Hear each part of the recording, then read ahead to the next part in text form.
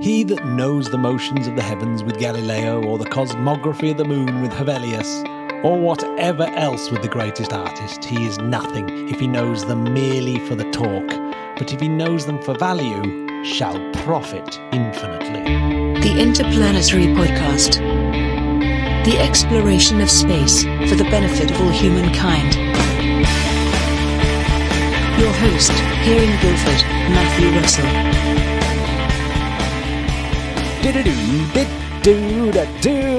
Oh, yeah, baby, Hevelius.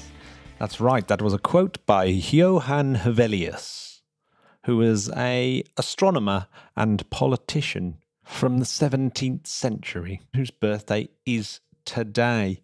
He's the founder of lunar topography, apparently, and describes 10 new constellations, 7 of which are still used by astronomers today. This is a bit of a quick episode. I've been struggling to get the podcast out this week due to work commitments, but don't worry, normal podcast service will resume shortly. But I thought I would give you all a really awesome interview, or the second half of an interview, part 4 of the Alan Bond interviews.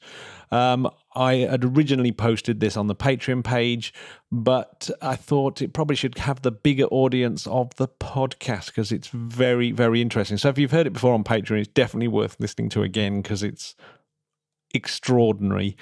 So without any further ado, écoutez the Interplanetary Podcast, putting the ace back into space. Can I get really nerdy? Yeah. I've been reading a book quite recently called Ignition, which is a book that got republished. It's all about lots of different types of rocket fuels. Basically, the hunt for the perfect rocket fuel. And I know that you spent your time when you worked for the Ministry of Defence, you were spending a lot of time, your own personal time, on computer time that you'd managed to correct, yeah. to get working on looking at basically your own personal research into ignition types and launcher types. Yeah. Is there any like really great insights that you've got from that, other than finding out you couldn't have single stage to orbit? So there's an old phrase about horses for courses, and I think Elon Musk chose pretty much the ideal propellants for a space launcher. Liquid oxygen and kerosene is really quite hard to beat. There's a little bit of performance gain if you go to methane, and clearly, believe it or not, even engineers have fashion, and methane is kind of in fashion. Yeah, it certainly is. But LOX kerosene is really quite a good energetic propellant. If you really need to push the performance, then LOX hydrogen for space applications is pretty much unbeatable. If it comes to other applications, for example, military applitions with liquid propellants, then storability and toxicity and things like that become important. But the use of storables like oxides of nitrogen tetroxide, together with amine fuels, they seem to be really the most packageable and best you can actually do. There's one oxidizer that keeps sort of rattling around in the attic, and that's the question of hydrogen peroxide, high HTP, high test peroxide. And in the UK, we had a vast background in that. We built up a vast background, and that background came because HTP is notionally storable. And back in those days, people were interested in two things. One was to get large aircraft with inadequate jet engines off the ground. So the V-bombers, for example, when they got their first generation of jet engines. But also the Russians were coming, and we wanted interceptor fighters that we could get to altitude very quickly. So mixed power plant fighters sort of came into view. And also some brave soul through the Canberras, through mushroom clouds, taking samples of radioactive material. And we wanted them in and out of those clouds as quick as possible, where additional rocket thrust came in. And an ideal oxidizer that you could sort of put in, have it standing around for a long time, hydrogen peroxide filled that bill very well. Now, my poor old colleague John Scott, no longer with us, was a tremendous advocate of hydrogen peroxide. He'd been distilling sort of hair blonding hydrogen peroxide since he was a kid, and used to get it up to about 40% or so. And I know that a lot of his time his skin was bleach white from his earlier. He loved hydrogen peroxide. It was without a doubt his favourite propellant. But John was very interested in pumps, and you could get very low suction pressure at the inlet to a pump on hydrogen peroxide. But to get it to burn properly, you needed a catalyst pack. And in the UK, we actually were very successful in developing sort of silver gauze catalyst packs to do that. For today's work, clearly there's a lot of interest in the UK in a national launcher. And where we're heading, again, just touching on the sort of Brexit note, there's really quite a strong pressure that a national launcher should be politically independent of anybody else, so that we don't want a propellant that somebody could refuse to sell us. We no longer produce HTP in this country. So it's not because of performance or safety or anything like that. I simply feel that from a political point of view, our national launcher, if we get one, should use liquid oxygen rather than HDP, for no other reason particularly than strategically liquid oxygen is extremely easy to come by. So there are lots of other aspects of propellants. There are some very interesting propellants from a chemistry point of view, especially, for example, if you want to have very high density propellant. So the fluorochloro oxidizers are extremely interesting from a chemical point of view. There's also the possibility of propellants on Mars. So if you're looking at Martian missions, for example, what's Mars got? Well, it's got an atmosphere of carbon dioxide. And if you put a nuclear factory down on the surface of Mars, which the chemistry of that looks as though that could be done fairly straightforward, you could manufacture carbon monoxide and liquid oxygen out of the Martian atmosphere. I know that, for example, Robert Zubrin is very keen to take hydrogen with him to make methane, or use water off the Martian surface to make methane. Whereas I feel if we're, for the first few generations, if we're going to send people to Mars, what we really need is the propellant to simply come to you in the Martian atmosphere. And carbon monoxide and oxygen are really quite adequate. You can actually do single stage to Martian orbit with rockets on those propellants. You've got to work on the engine technology, but that's something that we've developed over the years. So pre-burner cycle engines, the combustion temperature is quite high and the heat fluxes. But I think that we now know enough with modern manufacturing to make combustion chambers that would do that. So again, when I say horses for courses, using carbon dioxide out of the Martian atmosphere, I think is a very exciting option. Looking further into the future, strictly on propellants but not chemical propellants, if we're going to use electric propulsion ultimately to potter around the solar system, so this is probably going to be some very high specific power, nuclear power plant, then to me the ideal propellant for that is argon. It's not ideal from an ionization point of view, but argon is pretty ubiquitous around the solar system. And I think looking at it, it's relatively easy to extract from pretty much anywhere that you finish up. Mars particularly has got a lot of argon, so if you're going to use electric propulsion to potter around the solar system, then I think that argon as a propellant is very, very good. That's a pretty comprehensive answer. I've not really heard the carbon dioxide one before, and yeah, that's because a lot of, like you said, the methane one has become like really fashionable. Yes. Europe, Prometheus, Elon Musk, Jeff Bezos are all methane based.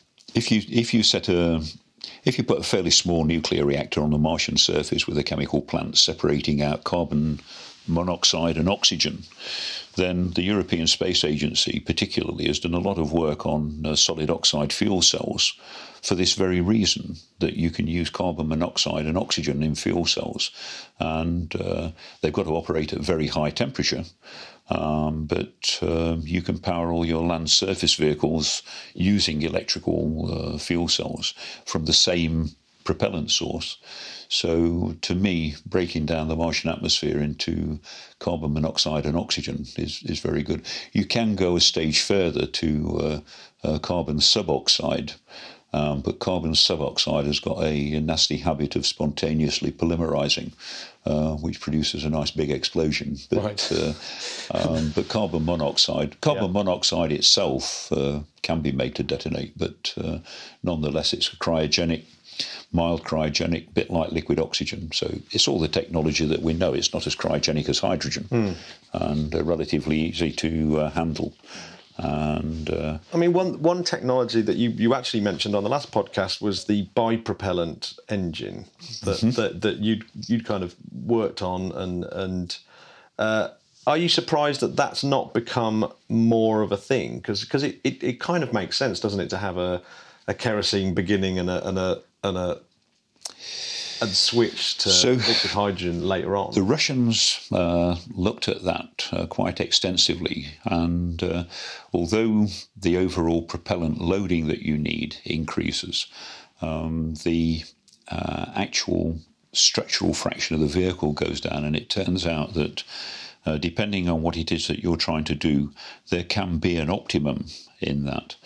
But overall, the advantages that it gives relative to air breathing, for example, in many respects, although these other things were things that I'd investigated, including engines with 4 propellants, looking at oxygen, kerosene, nitrogen tetroxide, and hydrogen. You can win marginal sort of things, but the thing that really transforms it is when you decide to use the atmosphere as the sort of part of the chemical source and reaction mass up to Mach 5. And that really transforms everything. So all those other things then dropped off my personal radar because I'm fairly convinced that that is the right route forward until we start looking at much more advanced things which are not yet with us, but which one can see coming along. Right. Yeah. I mean, so talking about the advanced things, is this does this lead nicely onto what the sort of thing that you're doing at the moment? Yeah. So I've now left all the chemical propulsion in other people's capable hands. There's so many people now developing rocket engines. You can get on the internet, you can download all of the necessary software and programs. And I've got a young friend in the British Interplanetary Society. He's only 14 years old, and he's designing rocket engines, even studying nuclear missions and so on. That information is readily available. But it seems to me that we're not at the end of the line yet.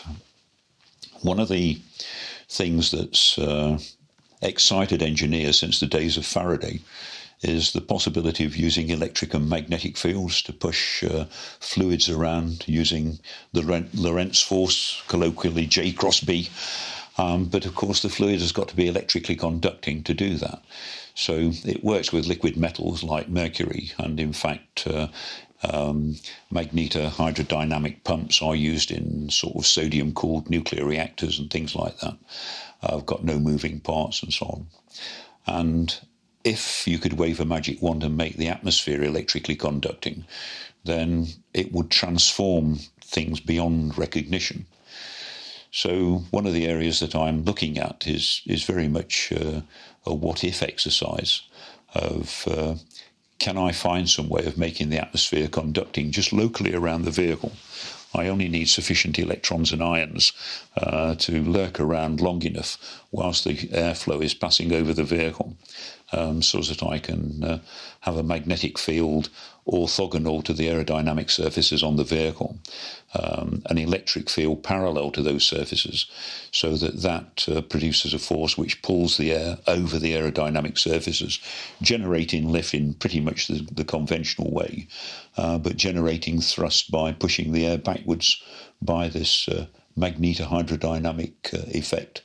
And that's what I'm looking at. So the calculations are very easy to do, provided that you can have your magic wand that says I can persuade electrons to sort of lurk around long enough. I can offer them some incentive not to go and lurk, then search out the ion that they originally came off and recombine. So one of the things I'm currently doing is I've got some people interested in putting some funding into a basic plasma physics experiment, which would involve making air conducting at low temperature. You can make air conducting if you raise its temperature high enough, but that involves horrendous amounts of power. Whereas if you can make the electrons and the air cold, then you can delay the recombination long enough that you can get the necessary effect. So at this point in time, I've got some institutions that are interested in having a look at doing the actual plasma physics, and some people interested in putting a bit of money into that. It builds on some very preliminary work that Tony Martin and myself did back in the 1970s when we both worked for the Atomic Energy Authority at Culham on nuclear fusion. And in that case, what we did, we cheated. We used a tank of salt water for the conducting liquid and demonstrated the principle. But now trying to take that a step further and do it actually for live in the real atmosphere, which is a much more exciting challenge. Yeah. I mean, could you do it as submarines then? And indeed, people have built submarines, the Japanese particularly, that do work on this principle. And of course, there is the famous Sean Connery film, The Hunt for Red October, which the caterpillar drive that he talks about in that is actually a linear motor of the sort that Eric Laithwaite introduced into engineering. It's not actually the sort that I'm looking at, which has got active electrodes emitting electrons and reabsorbing them on another electrode. In the Hunt for Red October, which is a quite credible propulsion system, that's just using a travelling electromagnetic wave to generate both the electric and the magnetic fields and exercise a thrust on the water. And people have built systems like that. So, yeah, it's quite funny. The Hunt for Red October is my old acoustics lecturer was enamoured by it because it was so accurate on the acoustics front as well. Oh, right. Well, the electromagnetic engines on that would work well. The only trouble is if you manage to sort of put it into the mouth of a river where you've got no salt water, you're buggered. But yeah. I was just going to ask, with just to change the subject slightly, with the 50th anniversary of Apollo 11 coming up, what were you doing at the time of Apollo 11? I mean, in terms of your memories of 21st of July 1969. Yeah, I'd been up to see my parents. I lived in Coventry with my wife, and we'd been up to see my parents in Derbyshire, and we're driving back to Coventry that night, and in the early hours of the Sunday morning, actually, sort of Sunday morning, Monday morning, we actually sort of watched that on the television. I got very depressed about that because in the earlier part of 1969, I'd been out in Australia. I was in charge of the performance of the RZ-2 rocket engines on the F8 round of Blue Streak, which was the first stage of the Europa 2 vehicle. And we launched that particular vehicle, as I recall it, on the 3rd of July. And beautiful performance from the British stage. The French stage at last worked fantastic, as it had done on F7.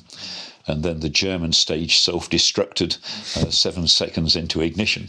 And so I came back from Australia having seen yet again our European effort even to get a small vehicle to operate. And then a couple of weeks later, the Americans were all over the moon. And I went into a serious sort of depression for several weeks after that, just seeing the technological gap that was growing in the space technology between Europe and the Americans. I'm pleased to say that our European colleagues have closed that gap quite considerably. And the Americans, meanwhile, have forgotten how they did it. And, that's quite so scary. did you have any direct contact with the Apollo program? Anyone on the program, or no, in any way? not as such. Val Cleaver, who was the head of the rocket department, was a personal friend of von Braun, and Val Cleaver was a networker. He knew everybody in the US institutions, many of whom were Germans. Val had been involved very much in debriefing German rocket engineers after World War II, and had built up a lot of close personal friendships out of that.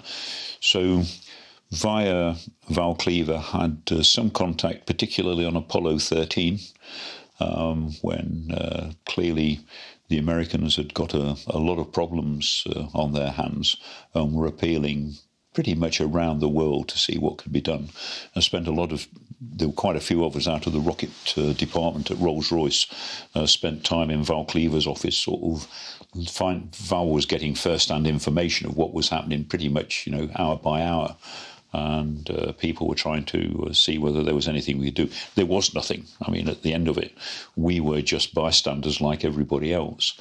Had a more direct involvement with the Americans when they got into trouble on the space shuttle main engines, and they ran into problems with the whirling on the hydrogen pump. And Rolls-Royce had technology which looked as though it could help to solve that. But with regard to the Apollo program as such, I personally had no real direct contact with any of it, and indeed didn't even get to see a Saturn V fly, which is one of my big failings in life. Oh, no.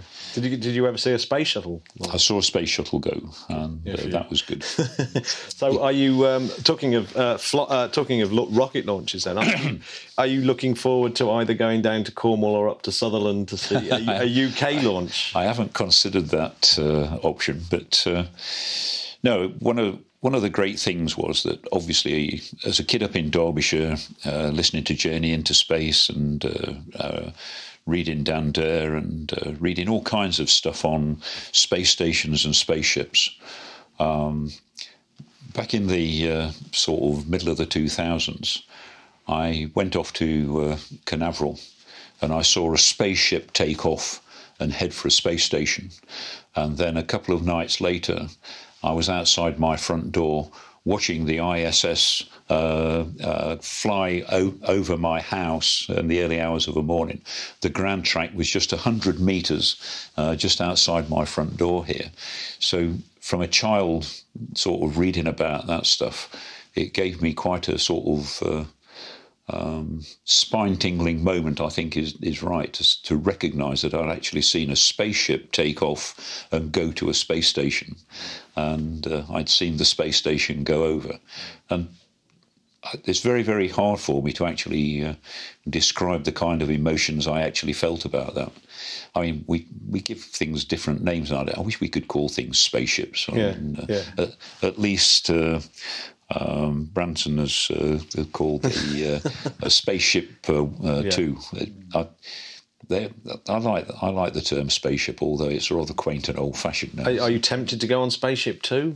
No, not because I don't trust it, but to me, and I've become very close to being mugged down the BIS once before when I made this point.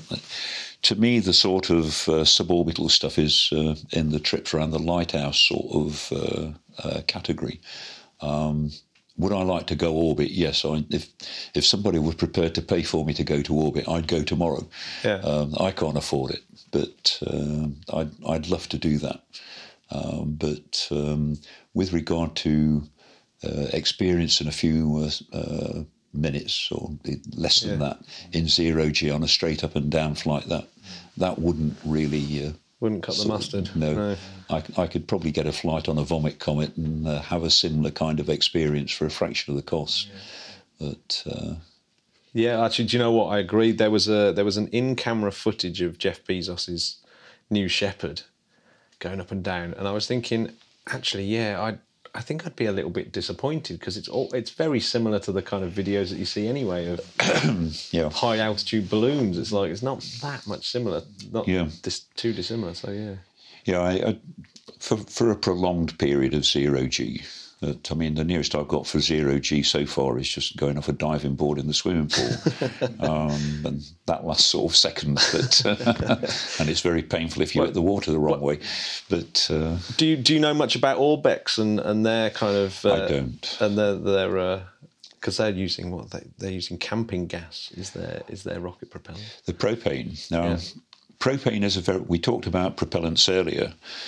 Propane flagged up very early in my career of having one exciting, interesting property, and that is that it is liquid at the same temperature as liquid oxygen. And therefore the the tankish configurations that you can adopt and the insulation that you need between them does bring you quite a large weight saving. And I think their configuration on that is very, very interesting. And there's only propane out of the hydrocarbons that can actually pull that trick off. Fortunately, propane is very readily available, more readily available than methane or butane. And I think that that is an interesting combination, but that's only the sort of rocket engineer of me coming out in terms of rolling in all the sort of commercial and strategic aspects and so on. I don't think you can really beat Elon Musk's choice of good old LOX kerosene. Right. So yeah, what's the disadvantage then of propane? Because that dual concentric tanking is exactly the way they went with it. Well. That is a good configuration, and if you're going concentric tanks are good if you're going to sort of pressure feed the system. There is a beautiful little German World War II anti-aircraft rocket called the Typhoon, and that's the only other liquid propellant vehicle I know that had concentric tanks. And you arrange the diameters so that the cross sections are in the ratio of the mixture of the propellants, and then you use a cordite charge to pressurize it from the top. So you've got a simple mechanism that stops one of the propellants splashing into the other, but then both propellants recede down the rocket at the same rate, and finally there's a bit of a gurgle. It goes through the injector at the end. That was a beautiful rocket. I mean, sad about the application. But if you're going to pressure feed a rocket, then that is a good configuration to have. And the fact that you don't need to have insulation on the intermediate boundary wall is really good news. But if I'm going to ask myself, cost, availability, a good old sort of kerosene tanker, Blue Streak ran on SO Blue, and not Aladdin Pink, SO Blue, and it was just so readily available. The kerosene was never really an issue. The only thing is, of course, it turns into a wax if it gets down to the liquid oxygen temperature. You're sitting in front of an excellent picture of HOTOL. Could you go into a bit of detail about the various iterations of HOTOL, how it developed through its career, if you like? In a nutshell, what happened is that back in June 1982, I came up with this engine concept, and because everything I'd looked at previously took off vertically, I was looking at a vertically launched vehicle using what has since become known as the Sabre engine. Bob Parkinson, meanwhile, had, unbeknown to me, had been looking at the other end of the problem of actually getting a vehicle back from orbit and trying to get a satisfactory cross range in terms of what lateral distance you could fly off the orbital ground track. When Bob and I can't remember exactly how the conversation took place, we suddenly found that we'd got different parts of something that looked as though there was synergy, because I couldn't make the vertical takeoff vehicle fit in with the density profile of the atmosphere. It was pretty clear it was going to have to accelerate downrange much more rapidly than a conventional rocket does in order to feed the engines. So all of a sudden, we finished up with an idea of a horizontal takeoff vehicle powered by air-breathing engines. And at that point, Bob managed to convince British Aerospace to look at it, and John Scott managed to find a bit of cash in a Rolls-Royce kitty to have a look at the engines. And all of a sudden, the people that had been working on Concorde at Bristol got involved.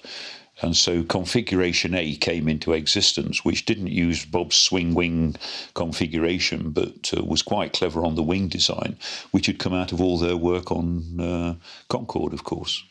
So all of a sudden, we'd got a really expert team coming in. So it quickly went through various iterations on configuration of intakes, where the engines were located. But we'd always put the engines on the back of the vehicle, and that's where they remained through the entirety of the HOTOL project, and that's an important thing to keep in mind. So we went through configuration B, C, D, and then it broadened out within British Aerospace and involved Wharton with the technology that they'd got on building battle wagons up there, whereas the people at Bristol, obviously their main supersonic experience was on Concorde. But the Bristol people brought a lot of intake knowledge into it, Tony Wilmer and Terry Brown particularly. A guy named Frank Crowfoot did the original sort of configuration of HOTOL, but he dropped out of it. But after Wharton got hold of it, they put quite a big team together, about 50 people, supported by various departments as well. And the so-called Configuration F came out of it. Now, due to the way in which they had modelled it, in order to do optimization, they'd taken the pressure limits off the engine, and so the engine could operate at any pressure. And all of a sudden, Configuration F, despite the fact it was built like a brick outhouse, had got a tremendous amount of propulsion on it. And I sort of sat in this very same living room that we're talking in at the moment one day, and I thought, how can this be? It doesn't match up with my own modelling.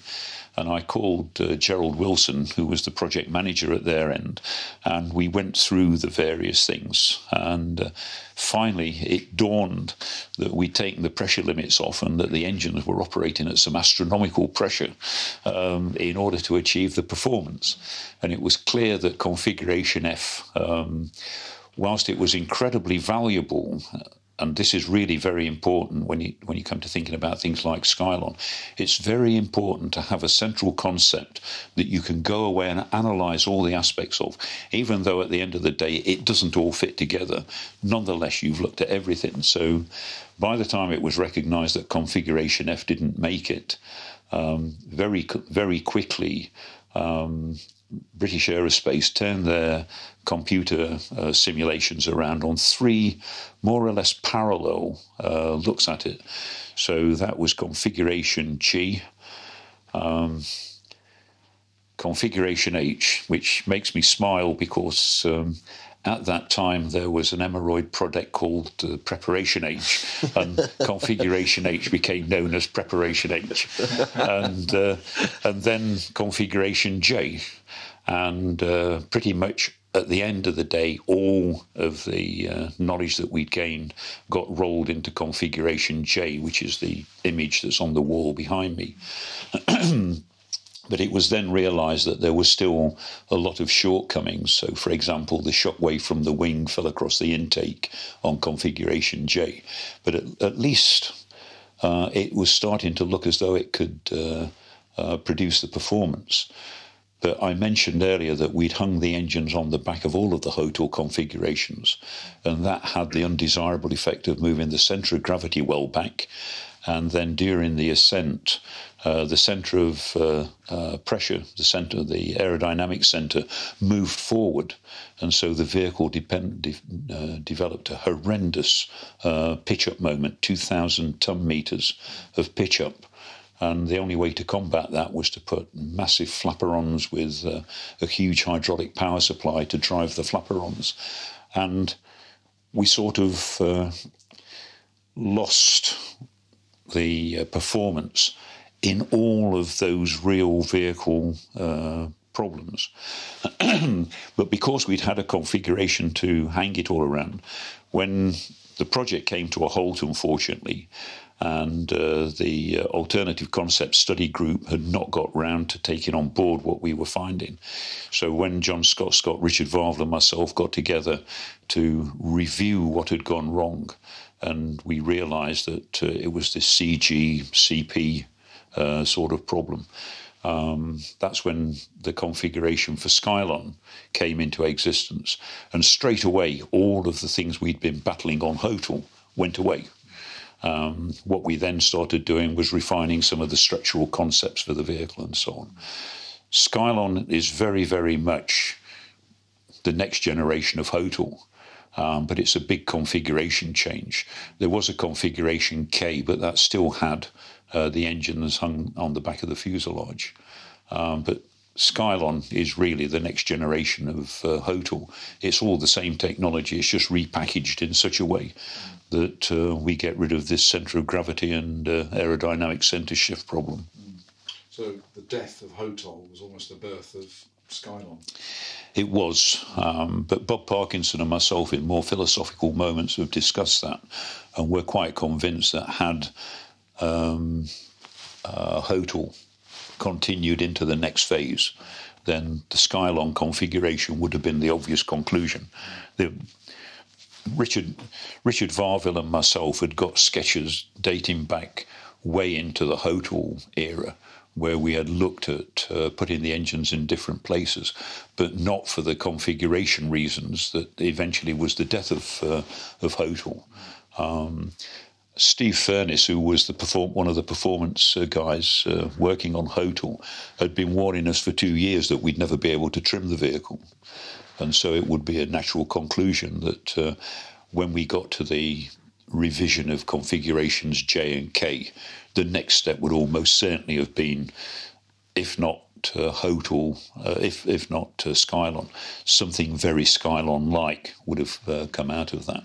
And can you talk about the involvement with the Russians with the Antonov 225, and how did that come about? Well, I can't really talk about that because I wasn't really involved in it. Was it more Bob Parkinson?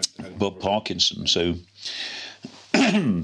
Bob Parkinson, incredibly innovative guy, and I mean, if you reduced him to sort of bits of balsa wood and some rubber bands, he'd find some way of getting to Mars with it. You know, he's that sort of person. He can always sort of take what he's got and come up with the best you can get out of it. And at the end of the HOTL project, Rolls-Royce essentially backed out and didn't want to proceed further. And so this left British Aerospace, who was still interested in looking at a vehicle with no engines. And Eric Webb sort of took charge of that.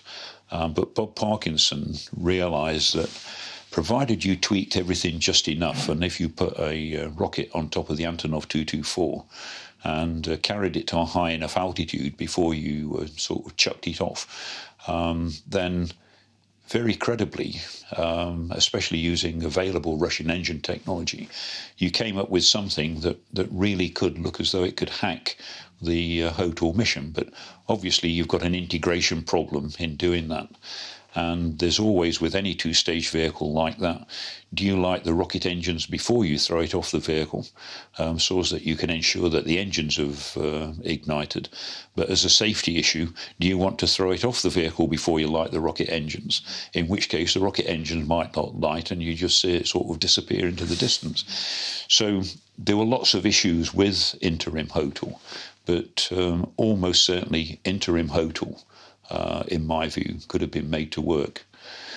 what does make me cry is that recently I've been for a different investigation, going through my archive and looking through all the old records, and HOTL was scheduled to go to orbit on its maiden flight in 1997, and had it had the support during the 1980s, then Britain, this interesting nation, would have been out there sort of selling vehicles to other nations and ploughing the way to orbit for 20 years now.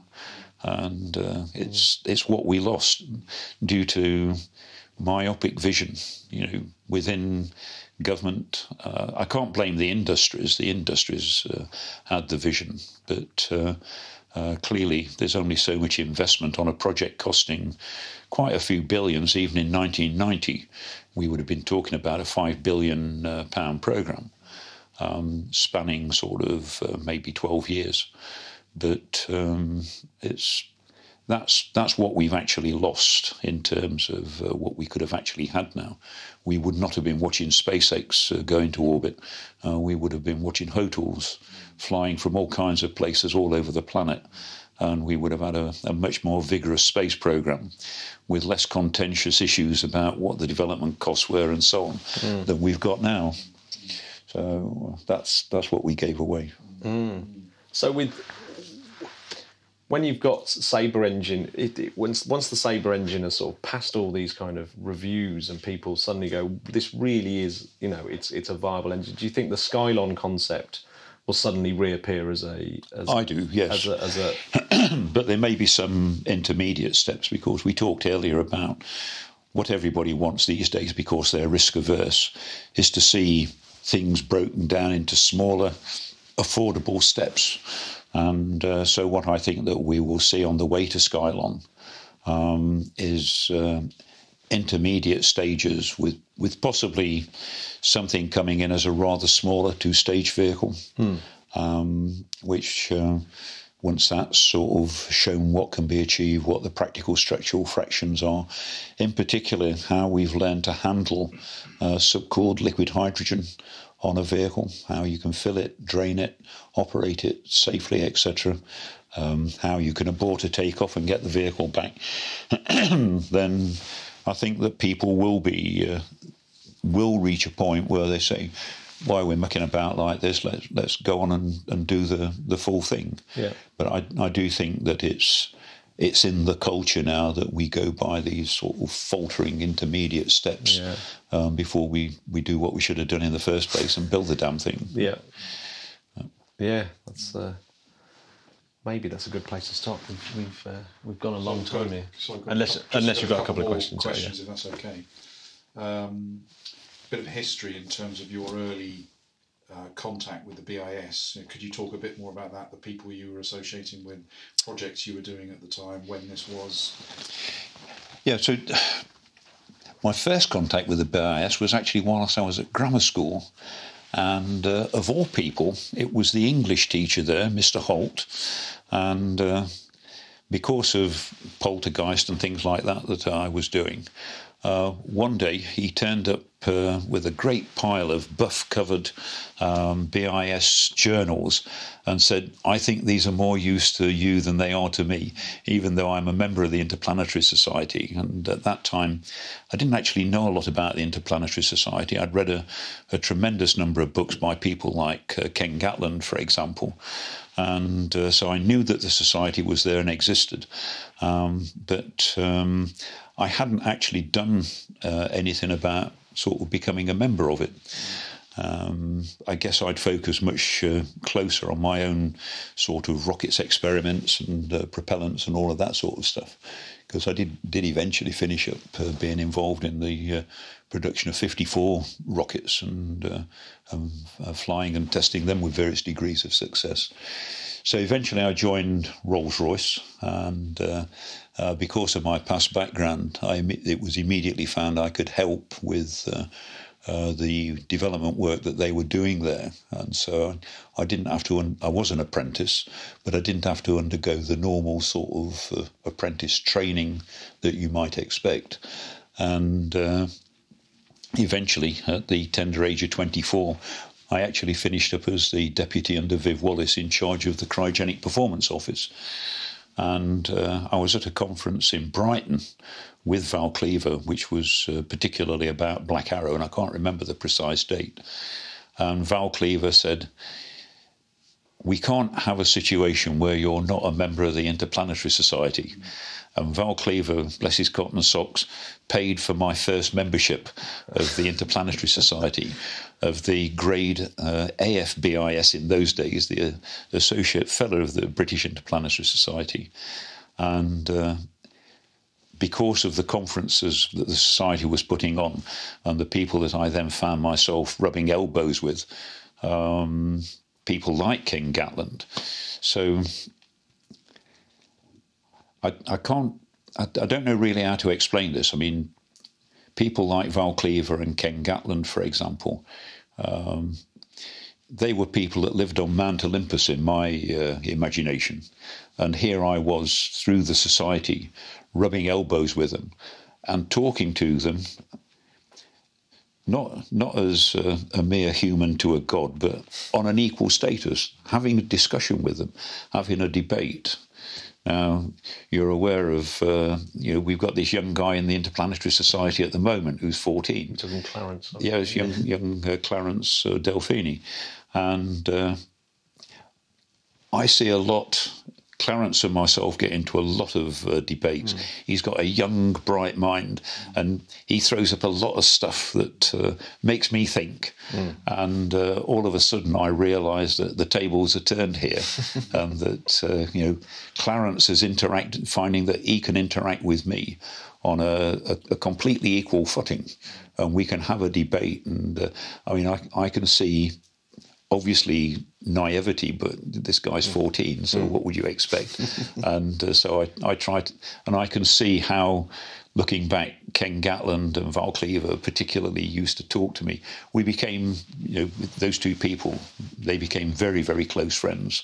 And I used to swap a lot of material with Ken Gatland, particularly over nuclear propulsion. Of course, Ken was very excited with that.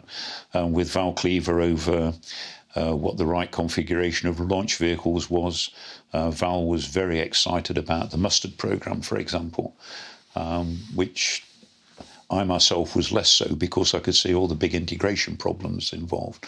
All my life was all about single stage to orbit, which Val was always sceptical of. It's a shame that he didn't live to see the air-breathing engine come along. But the Interplanetary Society was, to me, a real platform where I could meet my gods and actually talk to them as straightforward, plain human beings. And that's where I think the strength of the Society is now. That because if you go to a big conference, you can sort of obviously meet people and you can make their acquaintance, etc. But through the Interplanetary Society, with the meetings that they have, they're smaller. You've got 50 people, and you can actually go and be accosted by people who want to ask you questions and meet people, right across the board. This is its main function, in my view. The social function, in a way. Yeah. Sorry? The social function of it, the connection aspect. Yes. Well, I've always, I must admit, I've always believed in the sort of coffee shop change of the world, where you look at any kind of big things that change in the world. It's always been a group of people that have been meeting in a coffee shop, great minds that have sort of got together. And if you have a space like Arthur C. Clarke House where Clarence can talk to Alan, then it's like this amazing. The great thing about when you meet people from space in somewhere like the Society, there's very little by way of sort of social stratification. People in the space business are really excited to talk to you about what they're working on, and willing to answer any questions, no matter how daft they might be. And that's where the amateurs can give something to the professionals. Yes. Sounding board. Yes. As it were. Yeah. And I, in the discussions with Clarence over nuclear propulsion, I've actually come back and I have actually run him some calculations which have been interesting for me with regard to some of the results produced. I hope I'm not betraying a confidence, but Clarence at the moment is looking at the impact of nuclear propulsion on Mars missions, for example. Right.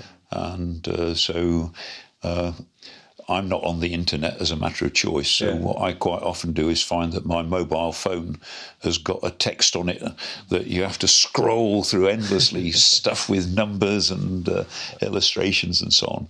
And then I think, oh, God, I've got to go and sort of think about this, run some calculations and send them off to him. It's a good interaction. Yeah, funny enough, I've seen his tweets on the that subject. I didn't realise he was talking to you about it, because he does actually listen to the show. So yeah, and I mean, that's just one sort of extreme example of one of the older members of the society interacting with with probably the youngest sort of member of the society. We used to have a cat that was a member of the society, I recall, but he wasn't so interactive. I didn't have much interaction with that. It was rather a monotone dialogue. But sorry. Yeah, but just the ability to go and interact with people working in very different sectors of the space area. Because as a propulsion guy, you tend to forget that there's somebody with a payload that's got to go on this thing. And they've got requirements rather than what you want to provide as a propulsion engineer. So when you were growing up, and even now, as it were, who were your heroes? You know, who? I mean, you've mentioned Elon Musk now, but if you go back to your early days, who did you look up to? Who did you admire most? So, obviously, there were people like Frank Whittle and Val Cleaver. They, in terms of British engineers, were the outstanding people. Glushko, the Russian engineer, as we learned more and more about what was going in the Russian program, I realised what an absolutely outstanding engineer, but also intellect that Glushko had. And whilst staged combustion rocket engines were a bit of a novelty and quite new in the West, and my first interaction with that was through the German work at MBB on the P111, suddenly realised that the Russians had been building and flying staged combustion engines from the 1950s. And the standard rocket engines that they were producing for their missiles were staged combustion engines. To the rest of us, it was still rather new and novel, but the Russians were looking at combustion chamber pressures and engine sizes that were different by a factor of 5 from anything that we were looking at. So Glushko became one of my heroes. But then somebody that came up from the outside and didn't realise until I guess the 1990s or late 1980s was Kuznetsov. So Korolev, as I already indicated, was daggers drawn with Glushko, and Korolev being the character we've already discussed, Glushko didn't want to do what Korolev wants, so Korolev went to Kuznetsov and said, I want some engines, and these are what they'll roughly look like. And Kuznetsov, having never built a rocket engine before, went away and came up with the design of the engines for the what we now sort of see as the N launcher, the N1. Those engines are the NK-33 and the upper stage version, the NK-43. They are the most incredible rocket engines ever built. Nothing's anywhere near them on thrust-to-weight ratio. For LOX kerosene engines, they outperform anything. And the design of them is just so elegant. It's quite amazing in something as complex as a rocket engine. You get an engineer to lay it out, and 3 different engineers will produce 3 different designs. And yet, all of a sudden, you'll come across somebody, and my colleague Richard Varville is one of these people, who just has the ability to put all the things in the right place, and you can just tell. And so I've always joked about Richard Varville, that he is Amadeus to I've forgotten the mediocre guy's name now. Salieri. So I've always joked with Richard, he's Amadeus and I'm Salieri when it comes to actually doing something, because I periodically do a bit of design and I think that's pretty good. I'm really pleased with that. And I'd say to Richard, well, and you remember that bit in the film Amadeus where Salieri has prepared the bit of music for Mozart to enter. And I'd say to Richard, so what do you think of this, Richard? And he'd say, oh, yeah, that's really good. But, yeah, however, if you sort of move this to here and you just sort of did that, he said, now that really works, doesn't it? You go, bugger. Why couldn't I see that? And, it's a real exact parallel to that scene out of Amadeus. But Kuznetsov came up with the NK-33 engines, and they are just so elegant. It's like the Typhoon rocket that I mentioned earlier. You look at the design of that, and it is just such an elegant piece of design. It's beautiful. There's nothing else you can say about it.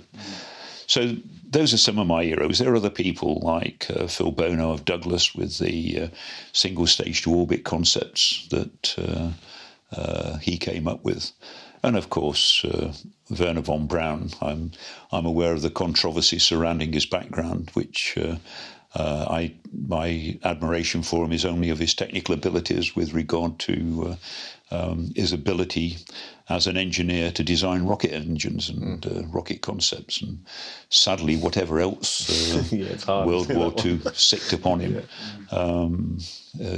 He's second to nobody on that. And indeed, even today, space programs are very, very much shaped by the vision that von Braun had, on which, to some extent, the BIS had with its earlier studies. But if you look at the ancestry of where it's gone at the moment, von Braun is really the sort of route that it actually came through. Even poor old Robert Goddard, despite having spent donkey's years developing rocket technology, because he was so secretive, it never really influenced, mainstream rocket propulsion. And NASA, I think, bought out all the Goddard patents from Esther Goddard in order to avoid any future sort of conflicts over all of that. This is slightly different question. How hard was it to convince other people about Sabre? When you had the concept and you're thinking about how you were going to bring this to fruition, you had to convince other people. I've often compared that to getting into a barrel and rowing it up Niagara Falls. And so I don't think I can really sort of express that any other way.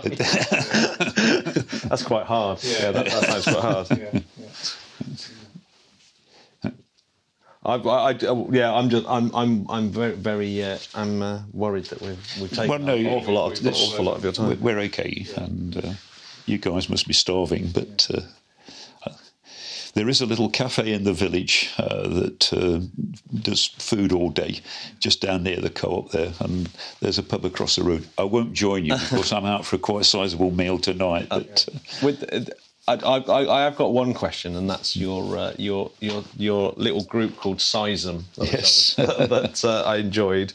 Is any plans to get that together again? And no, I've still got some bits of some of the rockets from those days in my archive, and there's one in particular, a little rocket called Lady Elizabeth, that I've often considered it would be nice to rebuild, because Lady Elizabeth and some of the other rockets taught me an awful lot, and also left a lot of open questions with regard to no matter how carefully you do your sums, you take it out and fly it and it doesn't do anything like you expected it to do. And Lady Elizabeth was a nice little research rocket. That was a rocket that pulled about 400 G. Burning time was very, very short, sort of tens of milliseconds. And I would like to rebuild that, but I've got no plans to pull an amateur group together. There is a very thriving amateur rocket community in this country, And I think one of our mutual colleagues, Richard Osborne, is very much involved in that. And that's really good. It's a good place where young enthusiastic youngsters sort of either think, well, bother that for a game of soldiers, or they think this is fun. How do I get to do it? And it's those people that have decided they want to get into it that I'm really interested in sort of trying to help. Yeah. I personally would never try to convince somebody that hadn't expressed an interest that they should take engineering and science. Yeah. But those poor lost souls that have already done it on their own, I'm very interested in sort of helping them as far as I can. But I think it would be different in a different country, but this country we've already sort of said enough about, I think, with regard to that. Yeah, no, absolutely. You, I had just had a little question in my head, and it's just literally gone at the moment. You said you took it just slightly away from that. Oh, damn. Oh well, I'll let you if you've got another one. I think I'm okay. So, yeah. Was that okay? Brilliant. Fantastic. Oh, there's some absolutely amazing stuff in there. Yeah, So I think that's really cool. Just about covered everything possible there. Yeah. I mean, in terms of that's actually. I mean, I could press you on that point in terms of I mean, how is that your kind of underlying philosophy in terms of the people that are going to really go on and do something amazing in engineering? They're the people that have kind of found their way to that position anyway, rather than sort of going around to schools and sort of selling the idea of all these things like STEM, etc. During the 1980s, the Engineering Society started an activity called Opening Windows, and I was recruited into that. This was sort of in the height of the Thatcher era. And I went to talk to quite a number of pupils, mostly in private schools. And there was one particular in Oxford, and a young kid in the audience there, I think it turned out his brother was already an accountant or something, said to me, how well paid is it then in engineering and science? And I realised at that point that I really should not be doing this, because one thing that was clearly never going to happen was that people were going to get rich and wealthy and have their yacht down in the Mediterranean and things like that by going into science and technology. And I suddenly decided that what I was doing was actually, this may sound odd, but I felt it was morally wrong to go and try to excite these young sort of fertile minds with something that was not going to lead them to a good standard of living, because of the prevailing political attitudes of the day, would actually lead them into a very, very frustrating future. And so I sort of asked myself, why am I doing this? And then I actually resigned from the scheme. I'd prepared, back in those days, we had VHS videos and all that sort of stuff, and I'd actually prepared some quite good video material to try to, starting in the Industrial Revolution, to try to, bring out the excitement of what technology has done for society and all of that. But I just decided that it wasn't right to try to influence them in this way. However, it's very different if somebody has already got the virus and that you then encourage them, having recognised they've got it, to actually get the best they can out of their life with it. So I've already said to young Clarence, I'm only helping you because you're already a lost soul. I've told him this, and, that I'm quite happy to help him now that he's made that transition. So it's to me, it's very, very difficult to try to persuade somebody about science and technology. It is a good career. If it depends on your mindset, it can be interesting. But at the same time, it brings with it, particularly in this country, so much frustration. All the things that you can do. You've got your computers, and we know a vast amount about materials and CFD codes will tell you such a vast amount about what a flow field's going to do. Once upon a time, you have to build a piece of kit and test it and find out the flow didn't decide to do what you thought. It's going to do something else completely. Nowadays, you've got a lot of really good handles on that, and you know what it's capable of. But then you come to the politics and the funding and going around and trying to get somebody interested.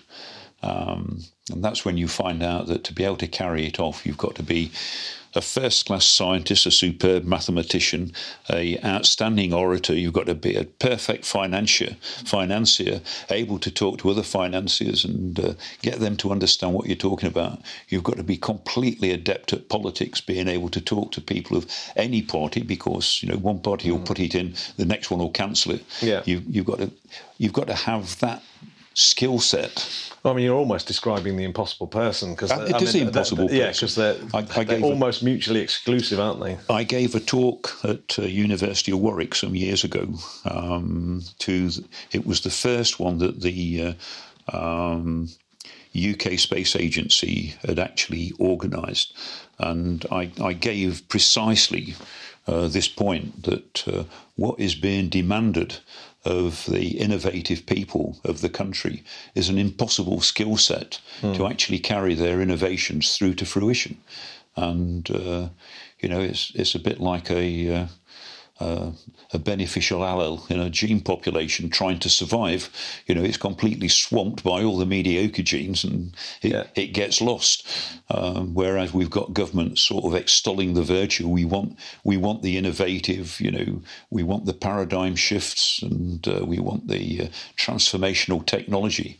Well, you better work out some way in which you're going to enable the people that can do that. Yeah. Of course, most of them are nerdy, socially inept people with brilliant ideas, but no idea how to make it all happen. Yeah, well, you see it happening in tech companies, don't you? With things like, with something like Apple, you'll have the original engineers that drove it in the first place, but it's the salespeople that are able to sell their own worth. So they're the people that end up running the company, and then of course you've lost because you've no longer got the innovation. So one of the problems is obviously the difficulty of transfer between skill sets from the people that have got the idea.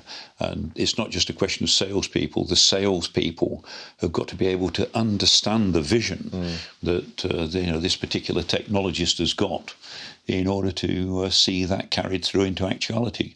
And this is where I've already said I don't have sleepless nights, but where my anxieties lie with regard to the future of Britain, if it is not tied to the European Union. Because fortunately, there are people with innovation over the other side of the channel, with governments that do support and promote it. And to some extent, we get carried along by that. Whereas back in Britain, with what is still prevailing sort of Thatcher sort of economics and what's the word I'm groping for? Market forces? Yeah, belief in all of those sort of things. And yet, we live in an age which is dominated by absolute evident market failure. Yeah. And yet we still think that on this... you must have seen Flash Gordon, where they're on the tilting table, and I always feel that we are the wrong-footed ones on that tilting table. Oh, no. Anything end but up with a level spike through us. Yeah, exactly. Anything but a level playing field. Yeah, Gordon's not alive. I remember the question I was having when you were talking about your rockets. You mentioned that when you do these, even with Blue Streak and the rockets that you were firing with in your Seism days, was that there was little mysteries that you always. Do you really seriously dig out your little notebooks and sometimes to yourself, I'm going to try and... Is there one mystery that really bugs you? Is there one that you think, what is going on here? Yeah. So Blue Streak always burned out a few metres per second slow. And it was Hawker Siddeley Dynamics. They took over from de Havilland's, and they ran some big number crunching programs to predict the burnout conditions of Blue Streak. And they always finished up with a prediction which was higher than the vehicle actually achieved. And so they came to Rolls-Royce and said, look, we managed to fudge the numbers, and it looks as though the specific impulse of the engines is dropping off in flight. So, well, I spent hours. We used to use bomb camera Fastex film recording of what's happening when you start an engine, how it ignites, how the flow moves and so on.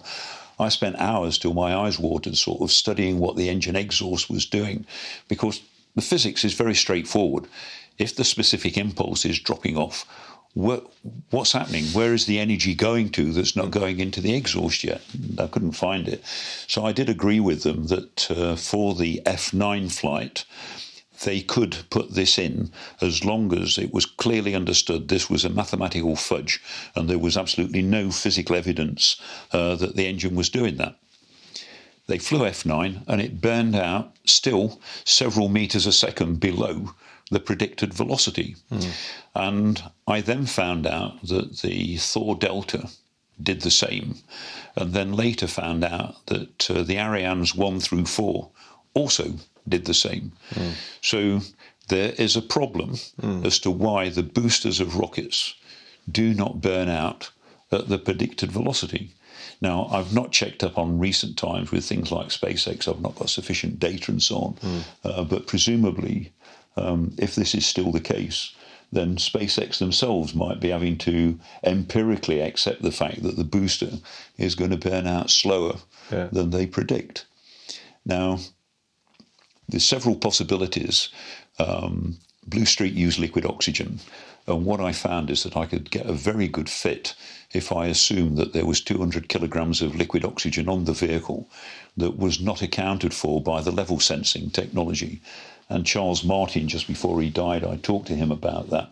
And whilst he was sceptical, he thought it wasn't impossible. But there is another intriguing possibility, which I've still got to get around to modelling sometime. We all just think about the Earth and we launch off the Earth and go into orbit around it. But that's not actually what happens, is it? The Earth and the Moon actually rotate about a joint centre, which is about 1,000 miles below the surface of the Earth, which creepily, the Earth has got a velocity about that centre, which is almost exactly the velocity that Blue Streak used to burn out slow at. So what I need to have a look at is what the dynamics of a rocket launched from the Earth's surface is really like during the early stages, when it's actually not flying around the centre of the Earth, but is actually flying around the joint mass centre of the Earth-Moon system. And I've not got around to doing that bit of modelling yet.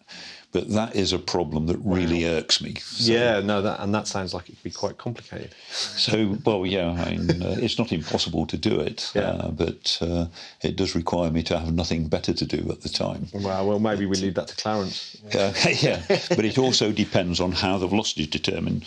It was determined by radar on Blue Streak, but an inertial system actually on the vehicle, of course, would pick up a different, because it's affected by the gravitational potential of the Earth-Moon system, would pick up a different answer to that on a piece of radar attached to the surface of the Earth, which has also got part of the orbital velocity around the common Earth-Moon centre of gravity. That makes me think of Pluto, the Pluto-Charon system, because the barycenter there is actually it's somewhere in space between the two bodies. So you can imagine a Pluto orbiting vehicle. That's going to be interesting. So, I mean, clearly vehicles in orbit around the Earth are actually orbiting in not the gravitational potential of just the Earth. Everybody just does the calculation as though the Moon doesn't exist.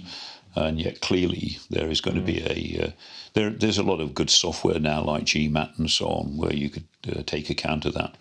And when I was looking at some missions for a Mars mission sort of a few years back, had a young mathematician use GMAT to have a look at the influence on particularly highly eccentric orbits.